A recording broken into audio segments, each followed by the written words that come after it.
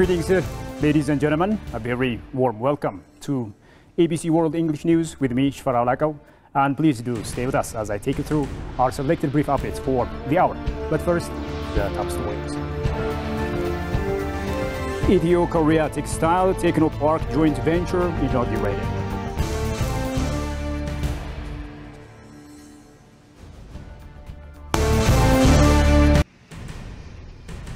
And an expert calls for ensuring quality education to counter major bottlenecks of the nation.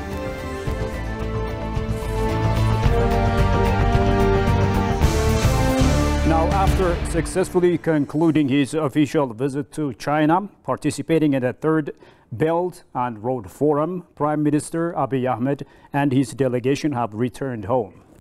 The Premier addressed the opening session and shared the successes of the Belt and Road Initiative in Ethiopia and called for deepening of agriculture cooperation and intensifying industry-centered development cooperation.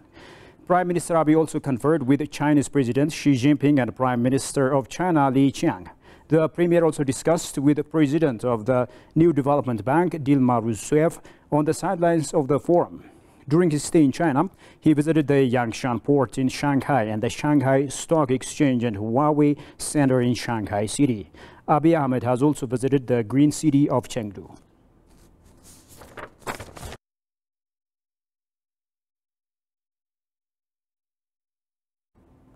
The Ethio-Korea Textile Technopark, built by the collaboration of the government of Ethiopia and the Republic of Korea, was inaugurated this morning, according to the Ministry of Industry. At the launching ceremony, State Minister for Industry Hassan Mohammed stated that the two countries have shared friendly relations for decades. He also pointed out that Korea has been providing the necessary support for development undertakings in Ethiopia. He underlined that the country's vast human resources and market demand, the demand for multiple manufacturing industries, and Ethiopia's strategic location create a favorable environment to break into the African market, and the potential resources in the agricultural production industry make it convenient to engage in the agro-processing sector. The State Minister disclosed that experts of Korea who are skilled in technology, manufacturing industry, energy and infrastructure sector can support Ethiopia's industrialization endeavors.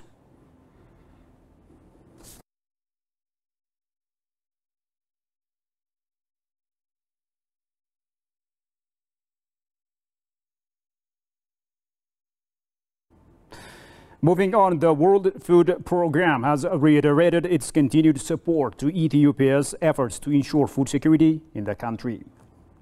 The UN organization's pledge was reaffirmed during the meeting between the Minister of Agriculture, Girma Amenti, and Michael Denverd, WFP Regional Director for Eastern Africa. Their discussion focused on issues pertaining to food system transformation from production to consumption. During the meeting, the delivery of aid to beneficiaries was also brought to attention, with a particular emphasis on addressing the pressing needs of the people in the Tigray region. Eventually, the discussion was winded up with the assertion of the WFP's commitment to supporting Ethiopia's food security initiatives, noting that the collaboration will help the country achieve its food system transformation goals in the not-too-distant future. That's according to the ministry.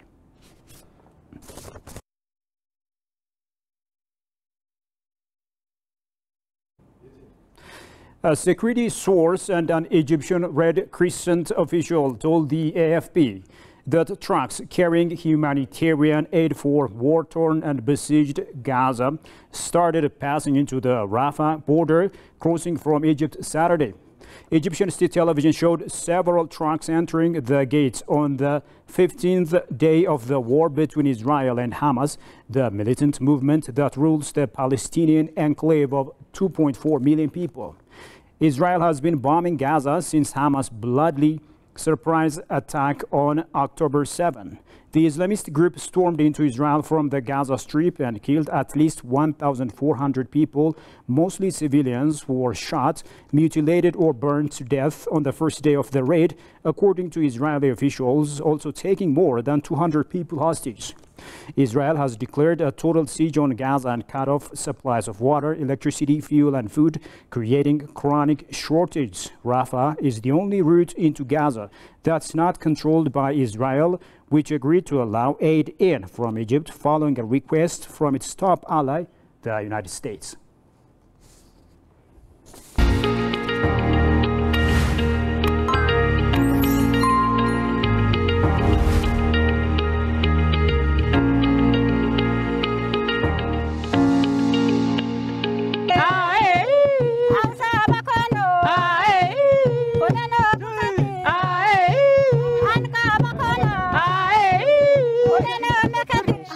እዚህ ጋር ምጣዱ ለእንጀራ ነው እንጀራ ልንጋግር ነው ባል ምግብ ሽናሾች ምግብ እንግዲዎች የመጣ መሰራው እጅ ታጥቢው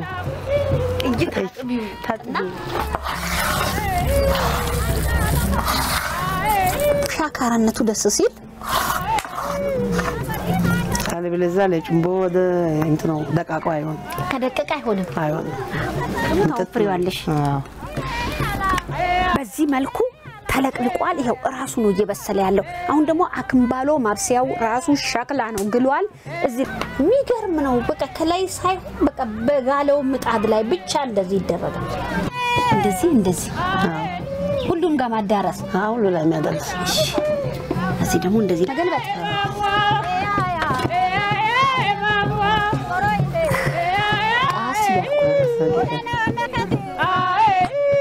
ሁሉም ጋር መዳረስ አለበት ወንድ ልጅ ይባርከውና መበላት ይጀምራል ልክ ነኝ አይደል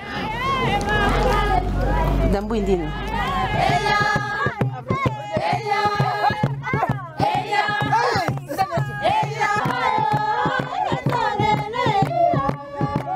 ልጃገረዶች የሚለዩበት ይሄኛው ልጃገረዶች የሚያረጉት ነው ይሄ ባሪጉሮ ግን ማንኛውም ሴት ያረጋል ማንኛውም ወጣት እቺን መጀንጀን ይችላል ይሄ ባሪጉሮ ብቻ ያደረገ ሴት ግን ባሪጉሮ ብቻ ከሆነ እቺ ቀይ ምልክት ከለላት መንካቴም ራሱ አንድ ምልክት ነው ማለት ነው ይሄ ከለለ በቃ መታጨፍ ይችላል ስለዚህ እነዚህ ልጃገረዶች ላይ ግን ምንም ወርቅ የለም አይደል ይሁን እንዴ ነው እንግዲህ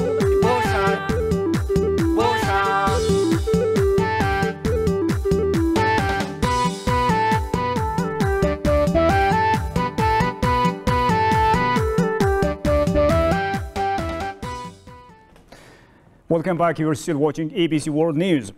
Now, according to popular belief, education remains the bedrock of every success of the society. However, in Ethiopia, as a nation, quality education is still encountering major bottlenecks.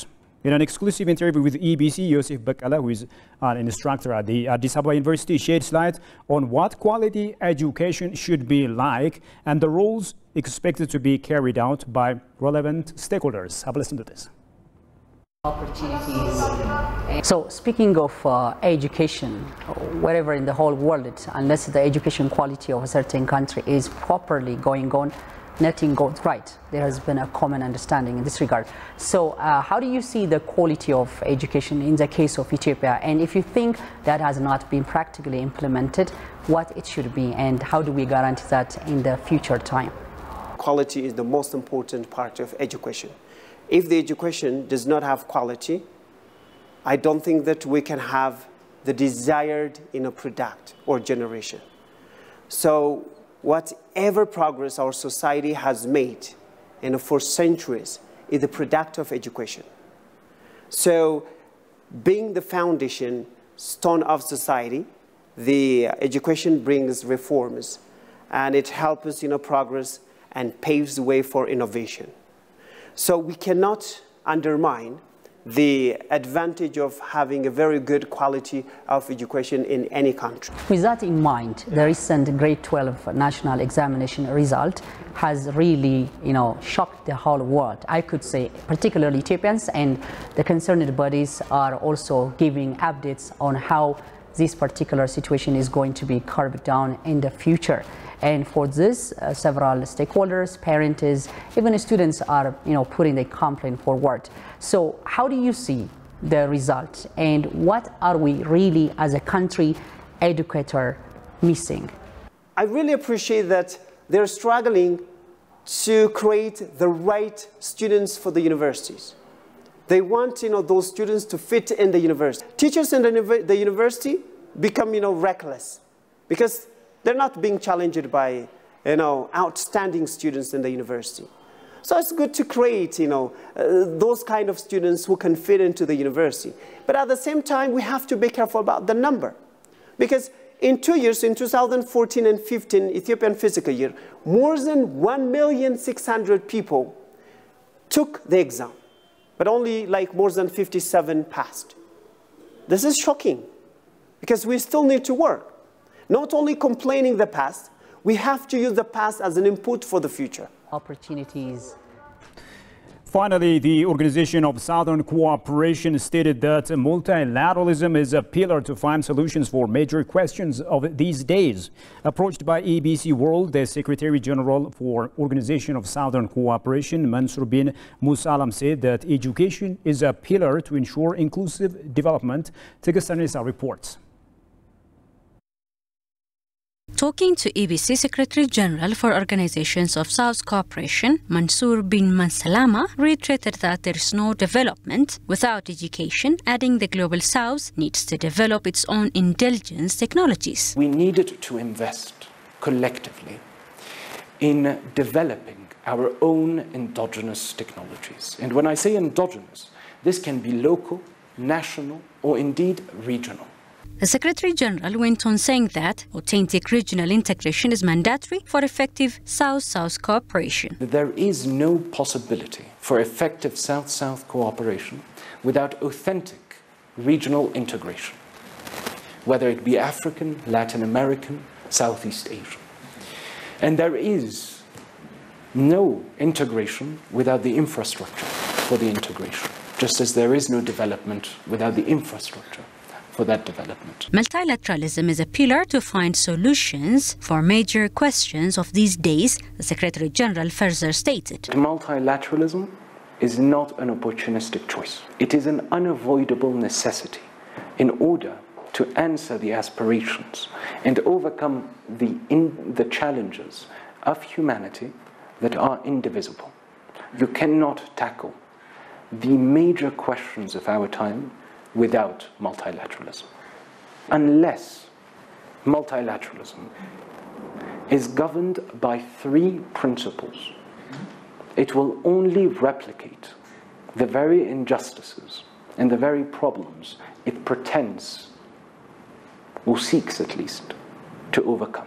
He stressed that Ethiopia, being the first country to express firm interest in hosting the headquarters of the Organization of Southern Cooperation, that itself, he says, was a great demonstration of Ethiopia's commitment as a founding state of the organization.